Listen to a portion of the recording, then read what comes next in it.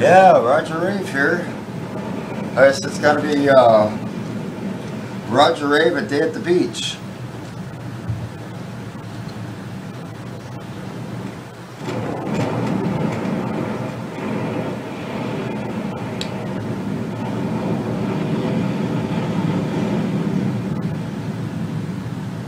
Roger Rave a day at the beach. So yeah, you can get really high on this meditation at the beach.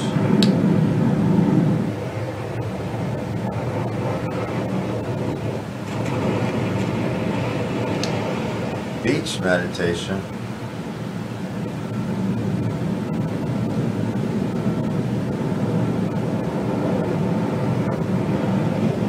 Oh yeah, that's what I was gonna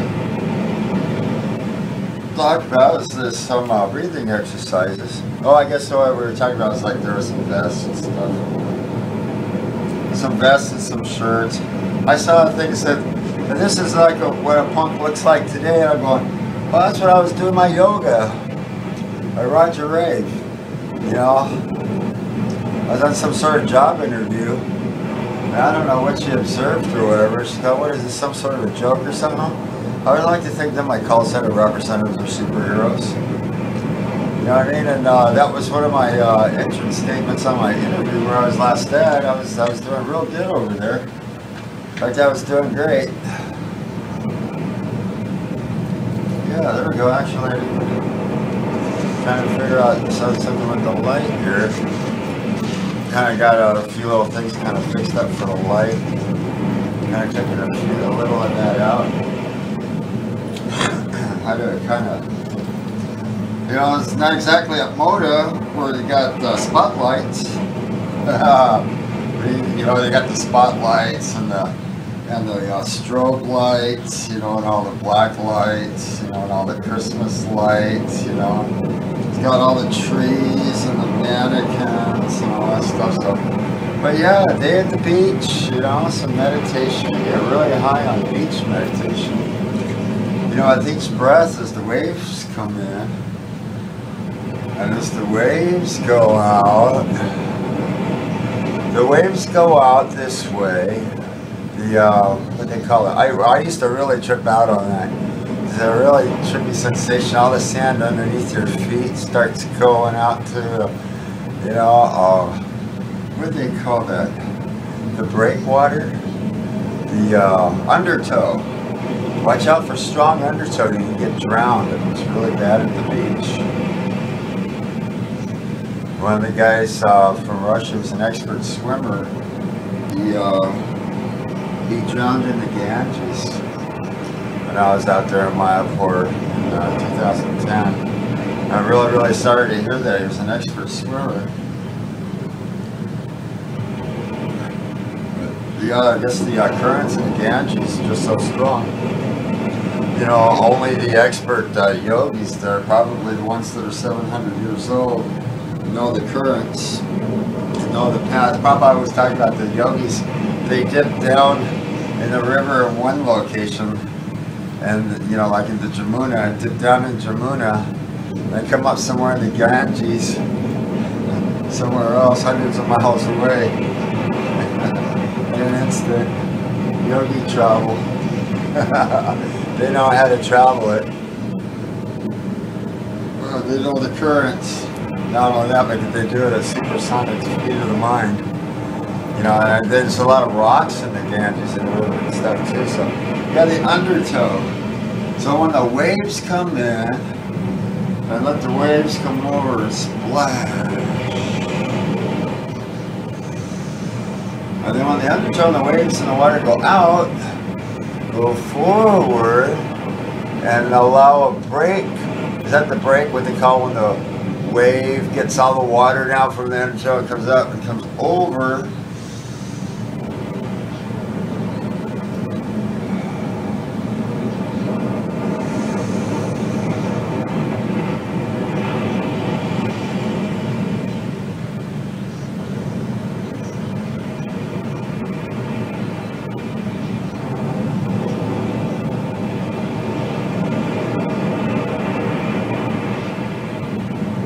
Well, I could just smell that salt water. It's like I really can. I can smell the salt water.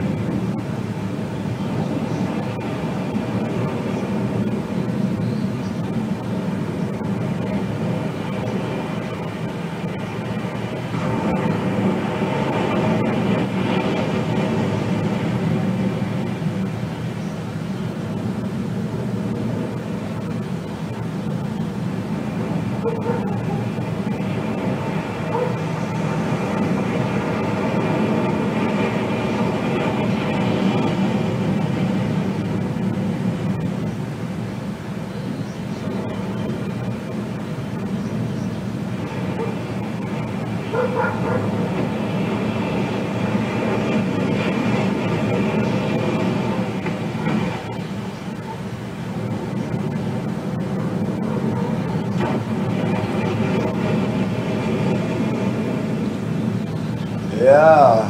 So anyway, yeah, we'll call this segment here a day at the beach. You get really high on beach meditation. Meditation at the beach. We got waterfalls, waterfall in a river. And so the exercises are, you know, imagine, yeah, yeah, oh yeah. Oh, yeah. Yeah, you know where it's at. Yeah, good twist.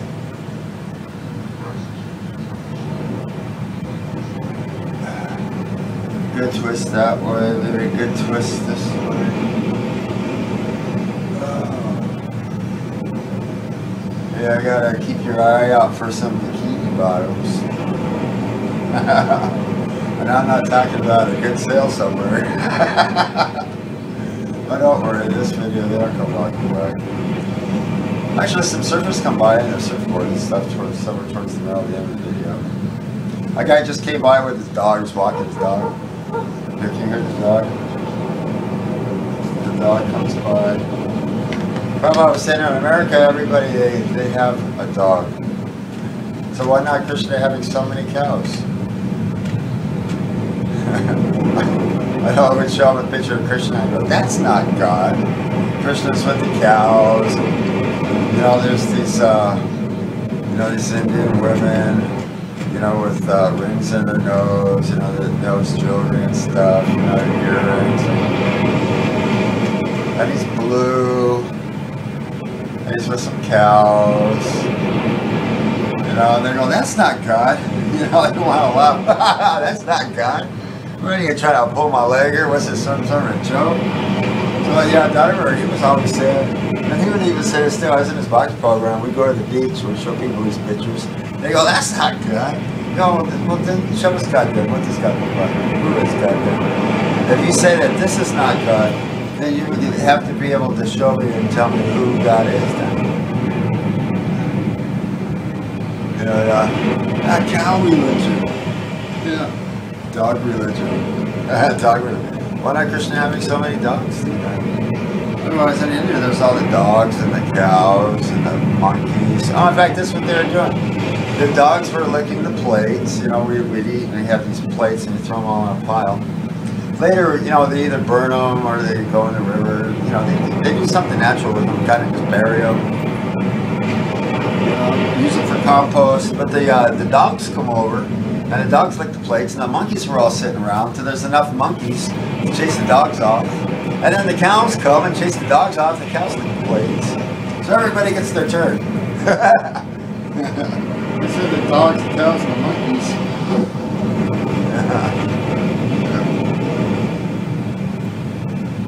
Yeah, that's what we're talking about. I brought back a souvenir, a monkey bite on my glasses. Monkey bones, monkey bite. I like that movie, Monkey Bones.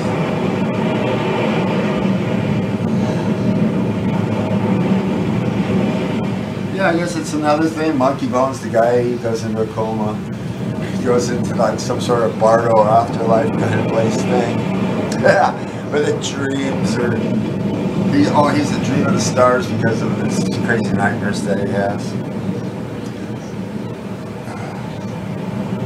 Oh. Yeah.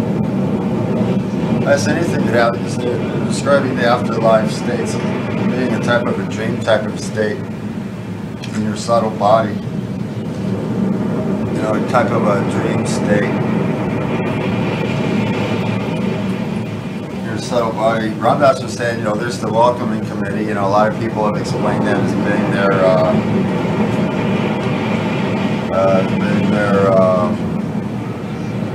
well, their family members, you know, or their Ishtadev, you know, their spiritual leaders. You know, they're describing a very beautiful light, a white light, very, very beautiful white light. But it's as bright as 10,000 suns. So, you know, a lot of people are afraid of that. They don't know exactly where it is. You hear, go towards the light, go towards the light.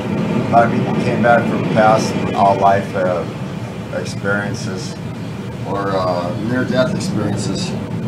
They said, I had the most beautiful vision. There's the most beautiful white light.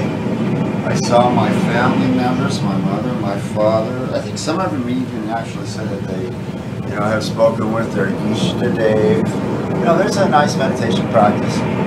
You know, a nice place, you know, like a courtyard, a garden, a river, a waterfall, a beach. You know, and imagine yourself, you know, meeting your Ishtadev, you know, and having a spiritual conversation, you know, with your Ishtadev. You know, we're uncertain about where we're going, you know. Not exactly sure about just what exactly just happened, or where we're actually really coming from, or where we're going, what our destinations are, or desires, fulfillments, our needs, our wants, our situations, circumstances, the other person, people that are involved in our lives directly and indirectly. You know, a complete, total, global, and universal environment, and then you have your immediate environment. You know, nowadays, you know, when I grew up, you know, this is what we were talking about, that my mom and dad, they sure had a lot to say at the top of their lungs, both at the same time. The other one wasn't listening. Yeah, that's a frustrating thing. My relationships, you know, well, she was a drug addict, she was completely, you know, off her rocker. But when you're talking about trying to say something to somebody, trying to tell somebody what, you know, what we're doing, what the deal is, you're going against our agreements, our agreement was this, and you got somebody that's not even listening, they're not even listening, they think what they have to say is important, which was all complete nonsense. At the top of the line, you're not listening, so you're both talking at the same time. So that's actually some sort of bad karma, actually. You know, my parents, you know, they got divorced, you know. You know, they did the same thing, you know, my dad, my stepmom, you know, my mom and my stepdads, you know, they did the same thing. They were arguing, they were yelling and screaming, they weren't making any sense. Things were good when it was good. You know, I go to Disneyland, I had a bicycle, we had horses, we had the goats, we had the chickens. I raised Freddie, you know, I had my friends, we went places to do things. You know, went to Magic Mountain, you know, Busch Gardens. You know, I had go on bike rides, you know, I had music, my tapes, some headphones, you got the headphones, listen to my headphones. You know, that's the thing, you know, it's like you got the stuff that's all, you know, a whole bunch of trips to go along with it. You know, like the kid that got all mad because I was doing the spirograph. And he got all mad, he said I broke it, he grabbed the things, he broke the rings. He just, well, he was obviously envious, but the thing is, I was an older kid than he was. I was in the 5th grade, he was only in the 2nd or 3rd grade. He was a real brat. Instead of asking, he's like, oh, that's kind of neat, let me do that too. You know what I mean, like the way kids would play together. He just wanted to destroy the whole thing. He said I broke it, you know, I'm not doing it right. You know, I mean, he was hysterical. A hysterical little monster, you know. I know I wasn't thinking of it, just did the things that I do, you know. Get the little wheels and go around on the inside, then pick up a couple more wheels, go around on the inside. Do the same thing with a few wheels around the outside. You know, then start coloring them in alternatively, you know. I don't know. I was just doing it just to do it. I wasn't trying to show anybody up or whatever. But I guess that's the thing, and I guess that goes into personal relationships. It goes into business relationships. You know, here's a guy here. You know, I really don't, care about financing a car or vehicle. I don't really need one. But what's everybody all pissed off about? Is that they're trapped in these this financial contract that they signed, that they can't get out of it, that they gotta finish it, they're gonna come and get the car. So it's not so much as coming and getting the car or coming and getting the house, it goes on your credit report. Right? So what does that affect? That affects, well, like the guy's car, the guy's credit on his car, or credit on whatever, credit on the house. He can't get a house loan. Can't get a loan for a house, can't get a loan for a car. I can't get a loan for anything if something's on there. But they want to see your credit report. Here's credit report. Who do you owe? How long did it take for you? Like, it's like, well, American debt, everybody's all uptight, pissed off. Got a completely clean criminal record. There's not even a parking ticket on there. But of course, the guy rides the bus. There's no traffic tickets on there. I was getting some tickets on my bike, a few years ago, when some sort of investigation, some sort of thing, but I don't know, when, I guess when security or some guy that comes walking around, kind of kept reminding me of the agent in the Matrix. He kind of looked something a little more like Conan O'Doyle or one of those talk show host guys on TV, rather than he looked like, the guy on actually kind of Matrix. But you can tell, I mean, it was like an agent, like an agent, coming off from weird places all of a sudden, stopping off at the bus, at the bus stop. What's he doing at the bus stop? Oh, I thought maybe he was just going to work. But then he's walking around in the back, he's kind of in the elevators, he's in the hallways, doesn't look at me directly, but he sure looked like he was like, I don't know, authoritative type of a walk in a hurry, kind of making a point or statement that he's there.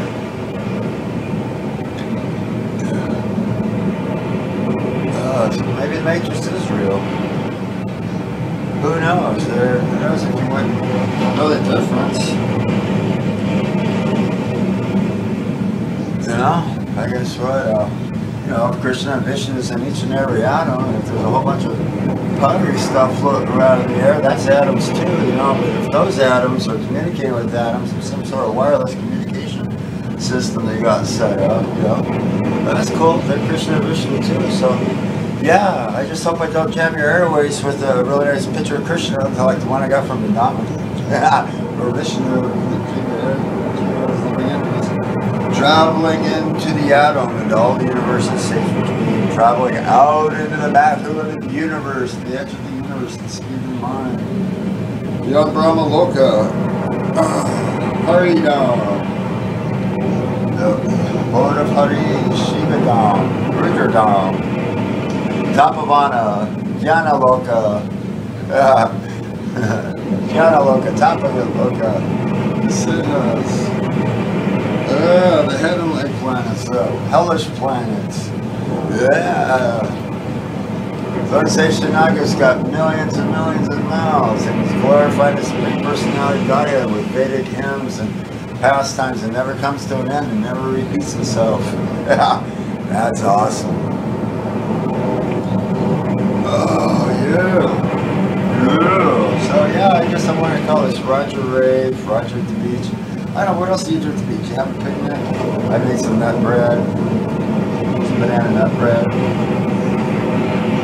I made my own, you gotta see this. I made my own flour tortillas and made my own tostadas. You gotta see this. Yeah, that's ready to talk to him.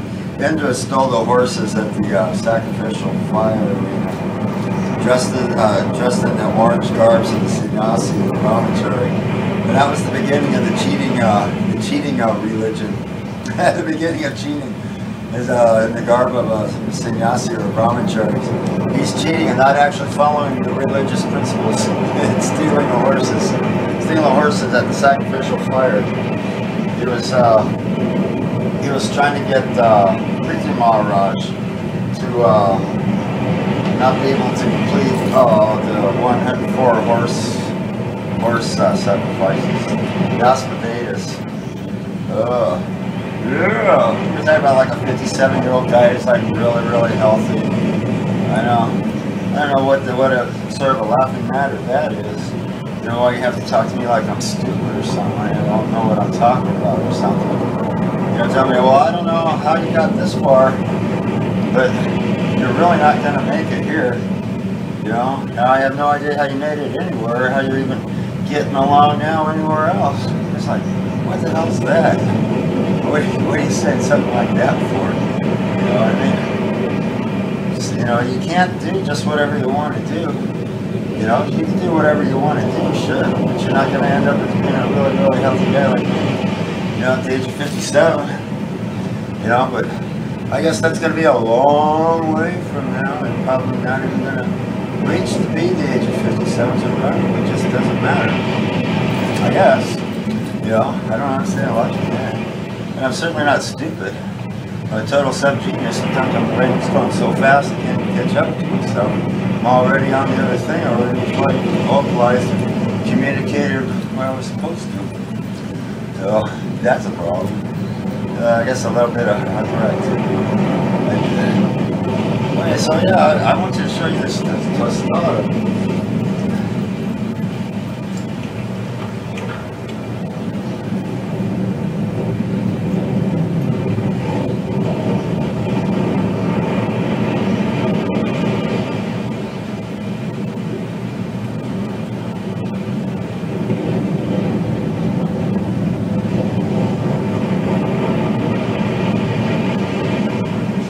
Yeah, now check this out. This is awesome.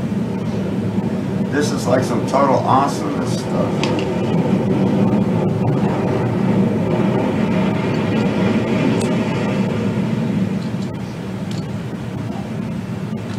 This tostada is amazing. Okay, just put that here. Something with the light.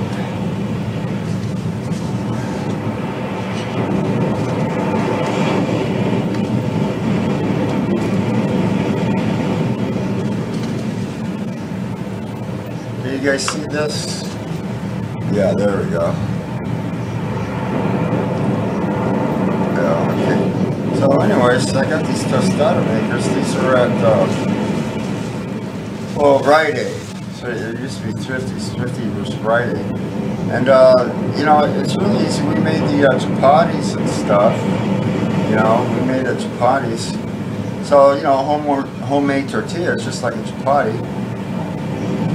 So I made the tortilla dough, and it was really easy. You know, instead of putting it in the pan and cooking it first, I just actually really took the dough, you know, and put in the oil and the tostada former. Here was a set of four beans. You know, I made chili beans, so I put the chili beans in there. I got some cilantro on there.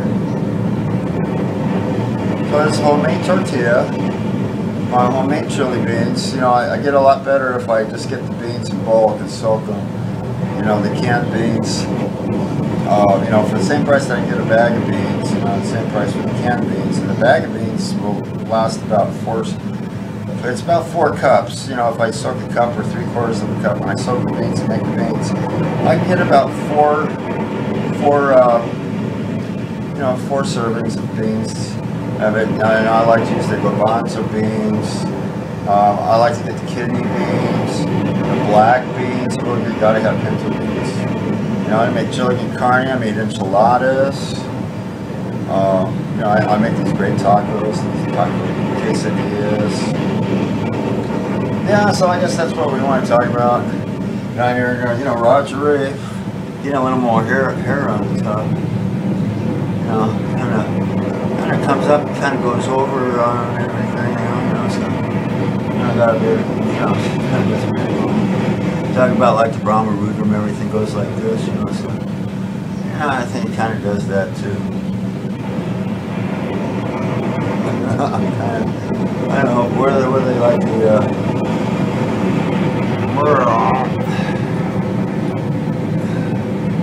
yeah, so anyway, she has kind of got some hair going on. That's that going. Yeah, it kind of goes up the top.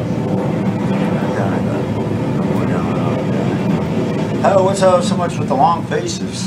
It's just that I got a long forehead. I got a long face. What's with all the long faces? That's just the way I look. I don't know. That's right. Well, what were we talking about? The observed and the observer? Yeah, that was the thing, observing yourself observed. Being conscious, it's not fighting with your thoughts. If your thoughts have this tendency to kind of, ramble on and to think on, the thoughts, are coming and going like the waves of the ocean, coming and going like the river, and the water in the river,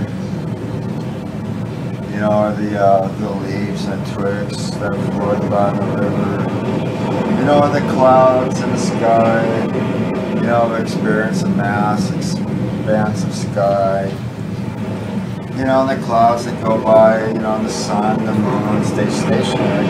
Like there's verses of Srimad Bhagavatam about that, and I believe it's the 10th canto of Krishna book, 10th canto of Bhagavatam, whereby the material nature is in motion. And then in just the way that the clouds are moving across the moon on a full moon night, the moon appears to be moving, yet is stationary still. I'm quite sure you've had that experience of seeing that before when the clouds are moving quickly across the sky on a cloudy full moon night. The moon actually looks like it's moving, but it's stationary, it's still, it's not going anywhere. So that in the same aspect, the self or the soul, I guess that's another thing, keep your hands away from your face. Keep your hands away from your face. I guess it's some sort of body language or something. It's like, what's with this guy? He's either not informed or some sort of a nervous sort of a twitch and thing. It's like, huh? Like that was the interview. The guy was like, all the do's and the don'ts, they're going, huh? But I think they're really exaggerating stuff. Like, they go, they know you want the job. You're there to convince them you want the job. They know you want the job. That's why you're there in the first place. In today's society, they kind of, boy, you really want that job. I want to be taking a walk and a hike and stuff. You're trying to hold stuff together. I hate that. When you gonna get a job? When you gonna get a job? I just know it's God, man. I'm stuck. I can't go in there. I got somebody go, when you gonna get a job? When you gonna go to work? Yeah. It's like, fuck. Get to make like the best of things at least, why you driving me crazy, man. By the time I go talk to somebody, I'm not gonna want to talk to them. I'm gonna just want to go, why don't you give me a job? Why don't you give me a job? This and that. It's like, hey, come on, man. These aren't handouts. These aren't handouts over here. It's like, I'm not asking for a handout. I'm trying to convince the hiring manager that I'm like, a pretty good guy for the job. And they say, training people isn't everybody's favorite thing to do. You got some sort of idiot that's just not going to do it right. You're going to have to show them 100 million times how to get it right until finally gets it right. It's like, when are you going to be able to do your job when you know that everybody's doing their job? It's like, well, how come they got rid of everybody when they were doing their job? Just all of a sudden somebody's got a hair up their ass about something or somebody or shit, and pulling out all this crap and stuff. See, that's the thing. That's all this stuff that the stuff is around, but you're not really supposed to enjoy it because everybody else thinks they should have it, or you shouldn't have it, or this thing or that thing, the other thing. It's like, well, what'd you even get for me for Christmas for? You just take the batteries out and you say I never use it. It's like, what? It's just like, who knows? I don't know. But anyways, yeah. A day at the beach. I'm not going to worry about it. I should do some painting, but I don't know. When I'm looking for a job and trying to get a job, I don't do any painting. You know, it's like, I don't know, what are you doing painting for? You know, are you getting paid for this painting? Did you get paid for this painting? Yeah, I was like, what? It's really just a hobby. I haven't even been going out and seeing my friends. I've just been so busy with this thing.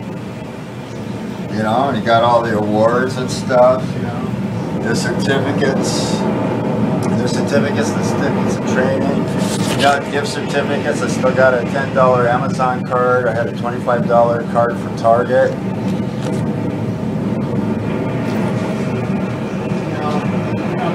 You know, you got the calendars, got the certificate of training. You know, caught in the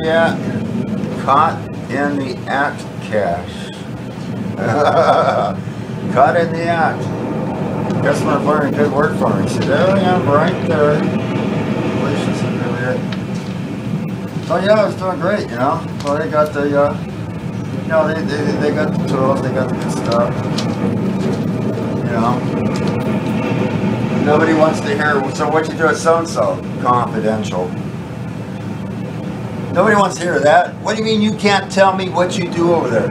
It's like, I don't know, I think most of the people that are interviewed with had a home loan with Countrywide. You know? Most people I'm talking about financed their damn car through this rinky-tink ass company that got sued by the government. It's trying to change stuff all over the place. Got G-men walking around all over. Stepping off of the bus, I thought I was going to work or something. What the hell's that G-man security guy doing getting off the bus? Where'd he get on the bus? He had to get on it somewhere at the next stop or the stop over or something, coming that way in that direction. What's he doing? How did he know I would be there when the bus got there at that specific time? I mean, you know, you would think that they were watching, but it doesn't seem like they are. But it sure was quite a coincidence. You know what I mean? Who knows? And in a company where you got a bunch of G-men walking around, you got a whole bunch of people belittling people and talking to people like they're stupid or something. I don't get it. Maybe they want to close the place down. You know? I don't know. Give away free money. You know? Who knows? But yeah, that's the thing. Everybody's hooked up to some, you know, it's like, well, this guy here, he hasn't even got a traffic ticket. He's not going to court and paying any fines. He doesn't have any bills he has to pay that he's hooked up into. He's not wrecked his credit. Oh, man. Blue Island's in school of hard knocks, I guess. I would like to have all those things. But today's society, you know, who knows? It's just so uncertain. You know? I'm just trying to get through this thing with, you know, minimum amount of bumps and dents and run-ins and head-on collisions. Who knows, what do you call those things? The rockets across the sky. That's what I think, whatever it was that I did in my last life, it had to be pretty bad. Born on a planet that's threatening to blow itself up at any minute, my whole damn entire life. And, you know, and it's not me. How can I single myself out on this? It's not just me. It's everybody on the planet. How can I be singled out and isolated on this thing? They're not just trying to blow me up, along with the environment. You know, I mean, how did I get into this thing? You know, they didn't even know who I am. You know, you wouldn't even know who the people were of the millions that just got shot out of the sky. You know, I mean, how would you know?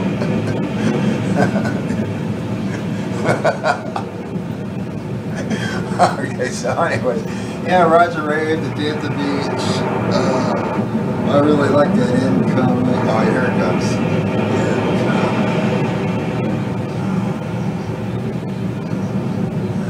Undertow, the outgoing. There it comes.